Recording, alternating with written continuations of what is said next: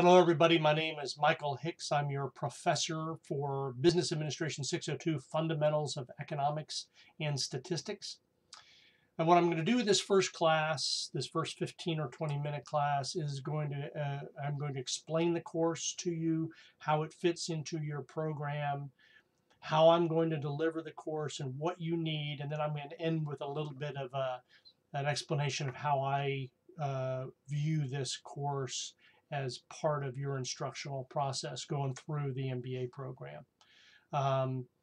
So to begin, this is an asynchronous online course. It's designed to teach you, catch you up on things that you may not know about economics and statistics. Some of you will know most of this material, many of you will not. For some of you, it'll be resurrecting lost skills.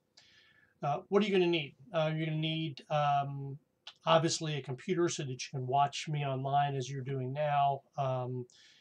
You're going to need the capacity to write in a Word or similar program. You're going to need a PDF file to read the textbooks, which I'll talk about in a minute, and you're going to need spreadsheets as well. You don't need any other statistical software, although I'll introduce and show you some of those things. The textbooks are open source. They're free online text available at OpenStax. That's stacks with an x.org. One is the introductory statistics, and the other one is the principles of microeconomics. Both of these classes, both of these textbooks have links in the syllabus. So you can go directly to them. In order to grade you, I'm going to give two exams, a 45% and a 55% final, a midterm and final. I will talk you through what I'm looking for in these. This is the first time this class has been taught at Ball State, and so there's no examples floating around for you to observe. The way I'm going to deliver this class is in really three components. The first is going to be a lecture. It'll either be me talking directly to you like I'm doing now, which I'm going to try to keep to short blocks. 15-20-minute block is what I'm aiming at. I'll go over some, I'll go under others, but the goal is to make the listening to a professor online more digestible.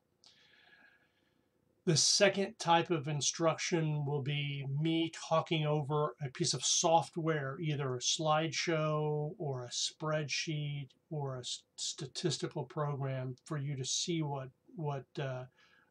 we're doing in a different format. And so it'll still be me talking, but you won't have to stare at my talking head. It'll be something that you're going to have to execute or observe at some point. And with that, again, I'm going to try to keep those to 15 to 20-minute blocks. And then the third framework for instruction is going to be invited instruction, which is really, I've looked pretty heavily for people who give TED Talks or YouTube videos or instructional content or MOOCs that are designed to provide course material similar to what I'm talking through, or complementary to what I'm talking through. And so I'll assign that for you to look at as a complement to the material that you're learning right now. So those are the three things that we'll do. There'll be some innovations. I have a light board that I use for drawing graphics when we get primarily to the economics component of this. And so we'll be playing around with some different delivery techniques. I am sensitive to the difficulty of doing some of this online course and how a asynchronous hour-long lecture can be really brutal. Because you're not here, we don't have to go through all of the things that we would normally talk about in the COVID environment that we're in. The university takes very seriously the challenges of COVID, and wearing masks. You don't obviously have to wear them at home when you're taking this class or sitting around taking it. But the other things are pretty straightforward. I expect you not to cheat on a graded assignment, which is not really a big issue here. You can get technical information on Canvas or elsewhere. The syllabus has links to tech clips to get you through the most common questions, and then all kinds of questions about how to do online courses and Canvas community for students so that you can get into this. Because it's asynchronous, we're not going to have a lot of chat material. I have classes from around the students in this class from around the world, so it doesn't do a lot of good to do that. If you're a disabled student and you have difficulty with the technology, please, make a contact with the Students and Disabilities Office. You can also contact me directly with what you need to do. Sometimes there's a lag between you contacting them and they getting to me, but if you contact me right away and say, Dr. Hicks, I need something extra to complete this course, I'm happy to accommodate. So just let me know. And the syllabus contains other information. A couple of things that I think are important in the MBA program are assurance of learning. We have a program, a integration program here, where we try to make sure every class explicitly talks about how we're addressing global awareness and cultural sensitivity, leadership, integration, decision making, and ethics. And so economics and statistics are inherently global discipline. Everybody uses the tools of economics and statistics in business, and just the desire to maximize utility in a resource constrained environment is a universal human desire. And so understanding economics helps us understand those sorts of things about the world in which we live. It's an inherently global enterprise. Um, Leadership and initiative. So there's no successful organization that I know of that has a formal definition of leadership, but that does not say being technically competent is not part of that definition. So if you're a young Army officer, being technically competent in your field is a primary requirement of leadership. If you're a lawyer and you own a legal firm, the technical competence of the legal profession is part of that. And so this is the technical competence that we provide in this class is a fundamental element of leadership everywhere. Economics is the science that underlies all the other professional business instruction that you get. And so if you are a marketing major, marketing is a new discipline. It was really founded after an economics paper in the 1940s laid out something called the Dorfman-Steiner conditions, which are optimal advertising expenditures, right? If you're a finance prof, you're basing everything you do on economic theory of the consumer and firm. And so the instruction that you're going to get is going to be based on economic theory.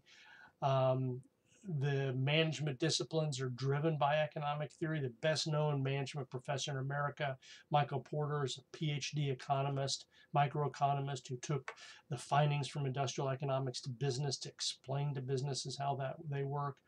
Information flows that are part of ISM or logistics firms are the fundamental work is Akerlof's informational asymmetry. And almost all operations management uses the early work by Cobb and Douglas, two economists who worked in the earlier part of the 20th century, up to the mid part of the 20th century. And then in decision making, of course, profit maximization is the fundamental production decision for businesses. That's an insight derived from economics. Utility maximization is the fundamental decision for households and governments. And so this insight's derived from economic theory. We'll talk about that when we get to the economics class. And of course, ethical decision making. The father of economics, Adam Smith, wrote two very important books. The one that most of you have heard of is Wealth of Nations, which talks about market processes and perfect competition, describes a wide range of economic activity from progressive taxation to scale economies in the division of labor. But his earlier book, Theory of Moral Sentiments, lays out a framework for all of the later work. And so economics is inherently an ethical discipline in the sense that we are measuring and trying to understand people when they trade, which is an inherently win-win function, right? And so when we talk about the role of collusion and market power, how we might be able to address that through public policy or information asymmetries, all of those sorts of things are economic theory at play. So the class is going to consist of 14 weeks of instruction. The first week is going to be modeling with data. I'm going to talk to you about the types of data, the methods of data display, the use of summary statistics to describe them. Then we're going to talk about thinking about data like a scientist. Where do we get the data? How do we understand the data? How do we describe it? What sort of sample size are we looking at? What does the distribution of data mean for the type of techniques of statistics that we use? And we're also going to talk then about creating a testable hypothesis, the science of doing statistical analysis in business and economics. We're going to show you how to build a testable hypothesis and how to reject it. And we're going to explain to you why we don't accept hypotheses, we only reject them. So we're going to measure the signal to noise ratio in data. And I'm going to show you how these sorts of things deal with one another.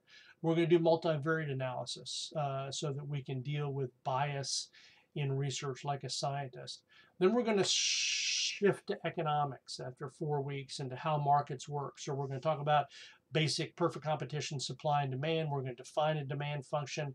And the next week, we're going to use data to testing demand in a multivariate model. And again, we're only going to do this very briefly because you'll be entering in later classes in more detail in these areas, but I don't want them to be a surprise to you. Then we're going to talk about how governments regulate and apply benefit cost on a marginal basis, right? So they're using marginal analysis to do so. We're going to talk about elasticities. That's an empirical way of measuring the response of consumers or households or government or business to changes in price or other income, other factors. And then the 9th week, we're going to measure it. So we're going to go back to using some statistics along the way. And then for the last 5 or 6 weeks, we're going to do straight to theory of the firm. So we're going to study production and costs, competition, oligopoly, natural monopolies, and then we're going to shift to, in that 4 or 5 week period, to macroeconomics, the overall economy. We're going to talk about what GDP and growth and unemployment is. We'll talk about data in those areas. Then we're going to talk about fiscal and regulatory policy, how that plays out at the state, local, and federal level. And then we're going to end on money and banking and the structure of monetary policy. So that's the course. That's what we're doing in this instruction. Let me tell you a little bit about myself and how I come down on this. So I've been here at Ball State for 12, 13 years now.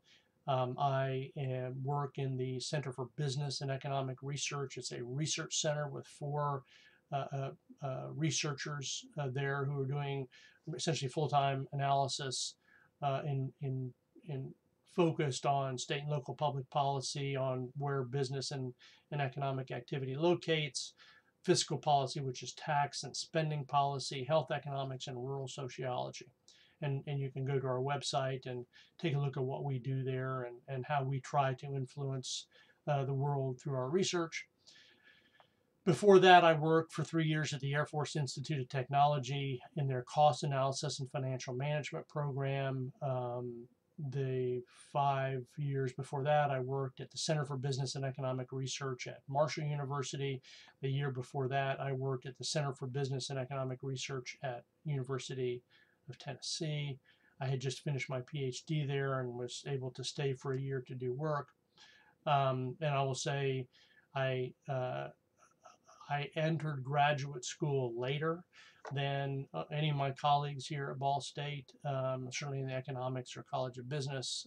I began in my early 30s. Before that, I spent 8 years as an Army infantry officer. But I do have an undergraduate degree in economics, a master's and PhD in economics. And so I appreciate, I think, better than most, the challenges of returning to a graduate program after doing something that took you out of the classroom. Being out of the classroom means that many of the skills of study and the content that you may have done very well with and mastered several years before are rusty and stale. This class will give you an opportunity to knock the rust off and get ready for some of the more rigorous courses that we come to down the road.